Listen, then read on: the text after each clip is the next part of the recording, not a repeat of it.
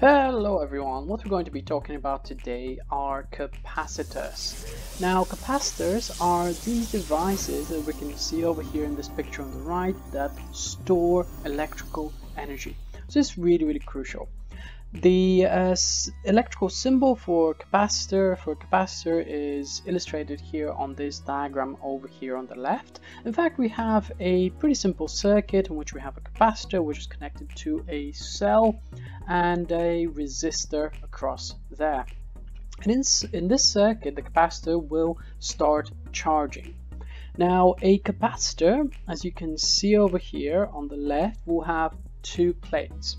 The one which is connected to the positive terminal will acquire positive charge, and the one which is connected to the negative terminal will acquire negative charge. Now, every capacitor has a positive and negative terminal. When we are dealing with those capacitors in the lab, normally the positive will be labeled. For example, this one here could be the positive terminal, like so, and the one on the other side could be the negative terminal. A lot of the early capacitors were parallel plate capacitors. You can see that this has changed in recent years, and a lot of the modern in-use capacitors are cylindrical, and a lot of the ones that we're going to be dealing with in the lab are actually of cylindrical shape.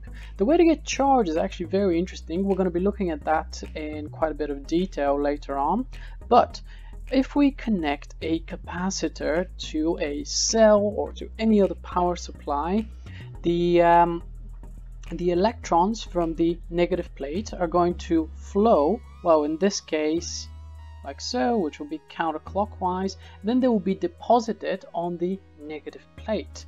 Now, those electrons that are being deposited, they're actually going to repel some of the negative charges on the opposite plate, which are going to be moving in this direction, which contributes to the charging of the capacitor. Once the capacitor has reached the voltage of the charging supply, so let's say that our cell is 5 volts, once the capacitor has reached 5 volts, the charging is complete. Every capacitor has a limit to how much charge they can store per unit voltage. This is known as the capacitance. In order to describe what capacitance is, let's think of the amount of charge that we can store on this capacitor. Let's call that Q.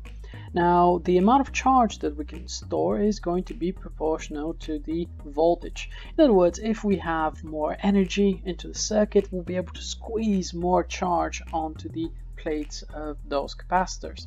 There's a constant of proportionality between the amount of charge and the potential difference, and this is known as the capacitance.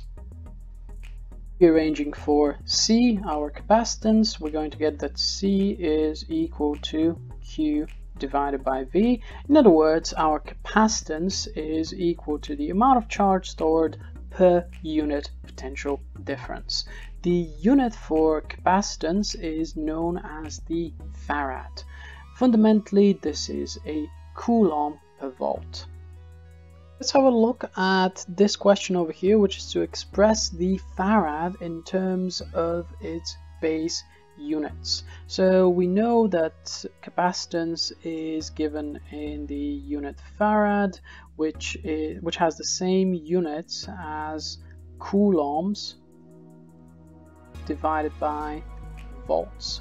Now, the first thing to do when we're dealing with any question on base units would be just to simplify that equation for it as much as possible. So I'm just going to start off with just writing C is equal to Q divided by V. And if you look into your formula sheet, or if you remember this formula, you're going to remember that voltage is electrical work done per unit charge. So this will be Q divided by W over Q.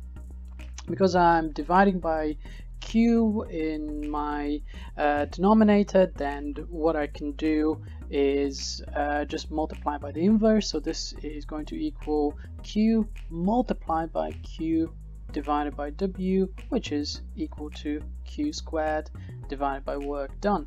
Now this is where we can start introducing some units. In fact, I'll probably even take it a step further and say that Q is equal to I times T squared, and work done has the same unit as force times distance.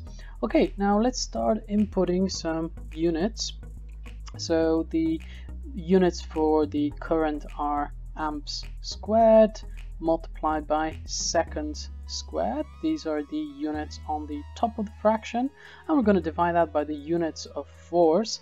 Now remember, force is just mass times acceleration. For the purposes of these units, we can just say that work done will be kilograms multiplied by acceleration, which is measured in meters squared, s to the power of -2, multiplied, oops, little mistake here, it's just meters, isn't it? So meters per second squared. I'm a little bit ahead of myself, as we're about to see, multiplied by meters again for the distance.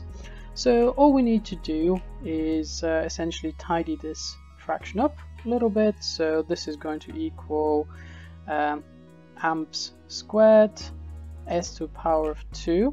I'm going to put everything on one line. So rather than divided by kilograms, I'm going to write kg raised to the power of -1. So meters times meters, that's going to give me meters squared. So that's going to give me m to the power of -2. And s to the power of -2, I need to bring that up there. So that's going to flip its sign. So that's going to turn into seconds squared. I'm almost done. Just notice that I have s squared here and s squared there, which means that I can combine those two, and the base units of the Farad are actually going to be amps squared s to the power of 4 kg to the power of -1 meters to the power of -2.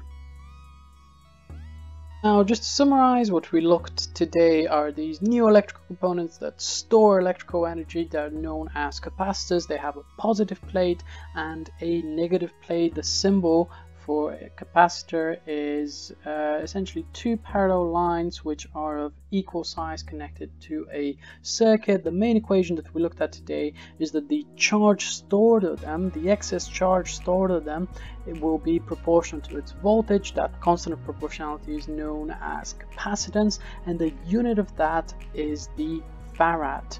So C is equal to Q over V. Then we've used our knowledge of base units to express the Farad in terms of its base units. So we can even add that Farad over there. Okay folks, so hopefully you've enjoyed this video. If there are any questions, feel free to drop a comment down below, and please consider subscribing.